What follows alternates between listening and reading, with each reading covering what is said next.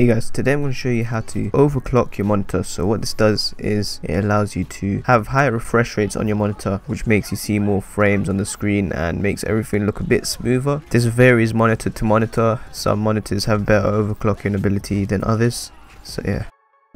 So what you want to type in is custom resolution utility.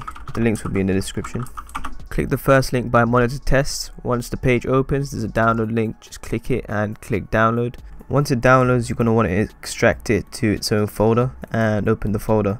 So there's 4 files in here. These are the files that you're going to be using. So what you want to open up first is the CRU, which is the custom resolution utility. If it asks for user account control, just click yes. So once you open it up, this is what the program is going to look like. You want to click the right monitor in the top left and make sure that it's active. Once you have the right monitor selected, just click add and type in the refresh rate and the resolution that you want to have custom. The best thing to do is make the mode on LCD reduced, which lowers the megahertz, making the new configuration more likely to work. After you add the detailed resolution, just click OK and then run restart 64 if you're on 64-bit and just restart if you're on 32-bit to restart your graphics driver. Once it's restarted, then just go to display settings, then click the right monitor, make sure it's the right one. Display adapter properties. In the monitor tab should have the new refresh rate. You just click apply, and if it works, then it worked successfully and the refresh rate was fine. If your screen goes black and you don't see anything on your screen, just wait for about 15 seconds and the settings will reset back to its original settings. Also, if it doesn't show up, that means that your custom resolution doesn't work either. So